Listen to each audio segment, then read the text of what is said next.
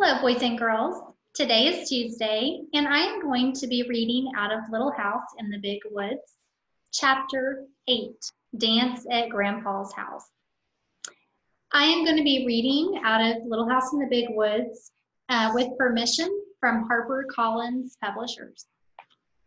All right, I am on page 131, Dance at Grandpa's.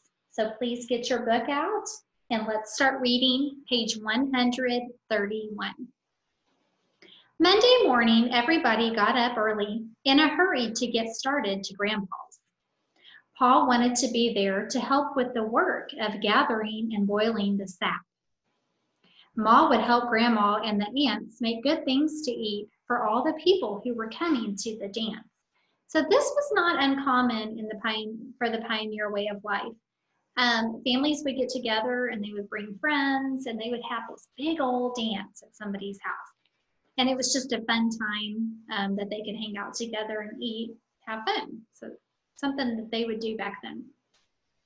Breakfast was eaten and the dishes washed and the beds made by lamplight. Paul packed his fiddle carefully in its box and put it in the big sled that was already waiting at the gate. Now, can we infer that they are ready to go? That Paul is ready to get there quick? That's right, he is. He wants to help out with the preparations. We're at the top of 132. The air was cold and frosty and the light was gray when Laura and Mary and Ma with baby Carrie were tucked in snug and warm under the robes on the straw in the bottom of the sled. The horses shook their heads and pranced, making the sleigh bells ring merrily, and away they went on the road through the big woods to Grandpa's. The snow was damp and smooth in the road, so the sled slipped quickly over it, and the big trees seemed to be hurrying by either side. After a while, there was sunshine in the woods and the air sparkled. The long streaks of yellow light lay between the shadows of the tree trunks, and the snow was colored faintly pink. All the shadows were thin and blue, and every little curve of snowdrifts and every little track in the snow had a shadow. Paul showed Laura the tracks of the wild creatures in the snow at the sides of the road at the top of page 133. The small leaping tracks of cottontail rabbits, the tiny tracks of field mice, and the feather stitching tracks of snowbirds. There were larger tracks, like dog tracks, where foxes had run, and there were the tracks of the deer that had bounded away into the woods. The air was growing warmer already, and Paul said that the snow wouldn't last long. Now remember, it's spring. It did not seem long until they were sweeping into the clearing at Grandpa's house, all the sleigh bells jingling. Grandma came to the door and stood there smiling, calling to them to come on in. She said that Grandpa and Uncle George were already at work out in the maple woods. So Paul went to help them, while Laura and Mary and Ma, with baby Carrie in her arms, went into Grandma's house and took off their wraps. Laura loved Grandma's house. It was much larger than their house at home. Turn the page. There was one great big room, and then there was a little room that belonged to Uncle George, and there was another room for the aunts, Aunt Dulcia and Aunt Ruby. And then there was the kitchen with the big cook stove. So the aunts and one uncle lived with Grandma and Grandpa. It was fun to run the whole length of the big room from the large fireplace at one end all the way to Grandma's bed under the window in the other end. The floor was made of wide, thick slabs that Grandpa had hewed from the logs with his axe. The floor was smoothed all over and scrubbed clean and white, and the big bed under the window was soft with feathers. The day seemed very short while Laura and Mary played in the big room and Ma helped Grandma and the aunts in the kitchen.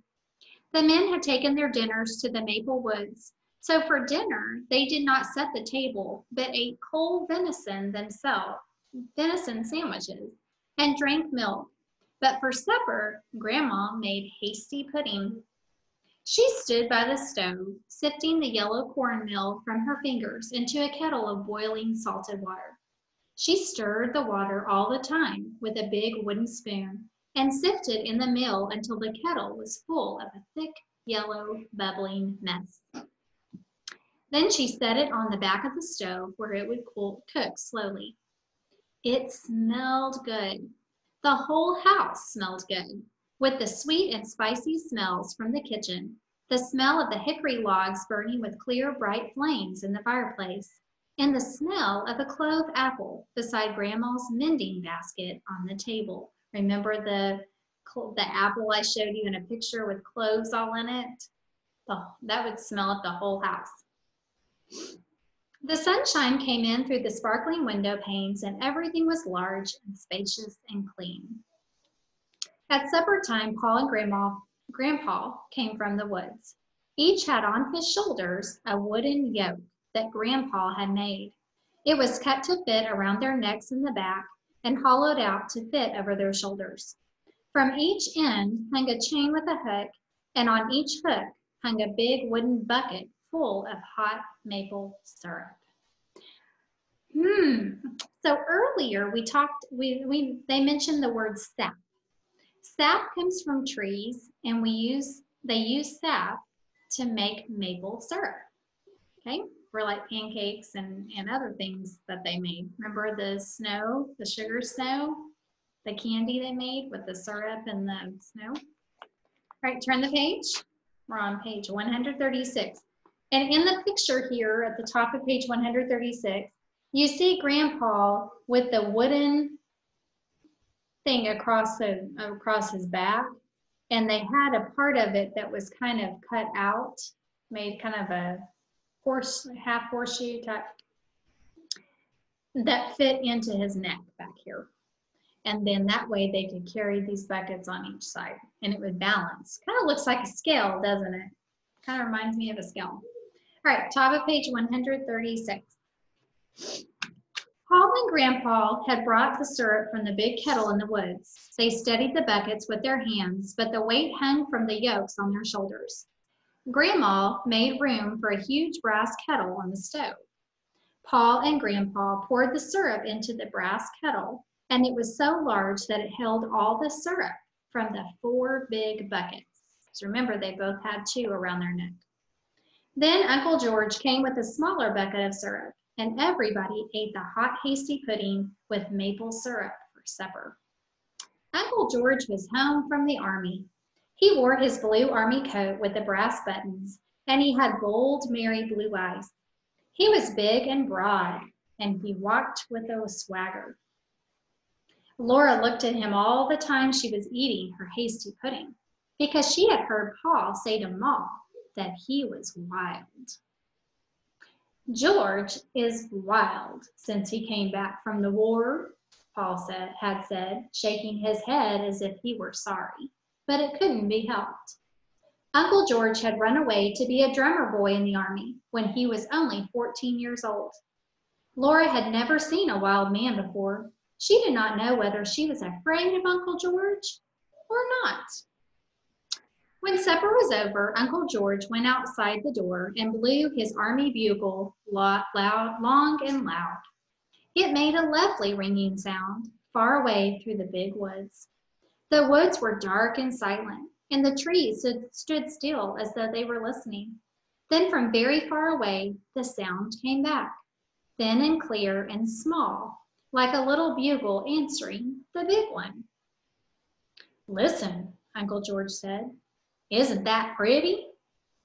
Laura looked at him, but she did not say anything. And when Uncle George stopped blowing the bugle, she ran into the house. She just didn't know what to think about him. She didn't know if she really cared for him or she didn't. All right, turn the page, the top of page 138.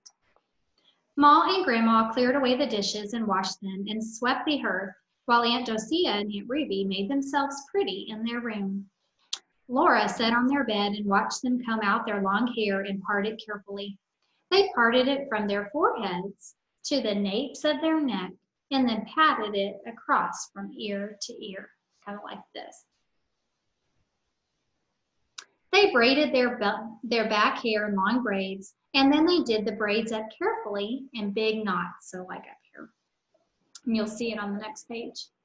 They had washed their hands and faces and scrubbed them well with soap at the wash basin on the bench in the kitchen. They had used store soap, not the slimy, soft, dark brown soap that Grandma made and kept in a big jar to use for common every day. So this was special soap for a special occasion. They fussed for a long time with their front hair, holding up the lamp and looking at their hair in the little looking glass that hung on the log wall. They brushed it so smooth on each side of the straight white part that it shone like silk in the lamplight. The little puff on each side shone too, and the ends were coiled and twisted neatly under the big knot in the back. You look at the picture here, you'll see how they braided and knotted their hair. They were getting themselves all lovely and pretty for the dance.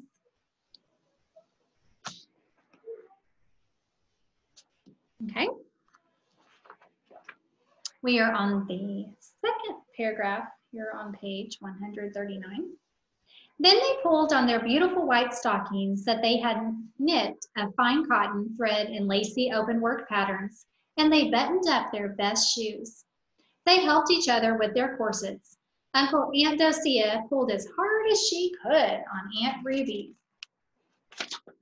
corset strings, and then Aunt Docia hung on to the foot of the bed while Aunt Ruby pulled on hers. So they're like pulling her corset. Corset was something that women would wear to just kind of make their dress fit better.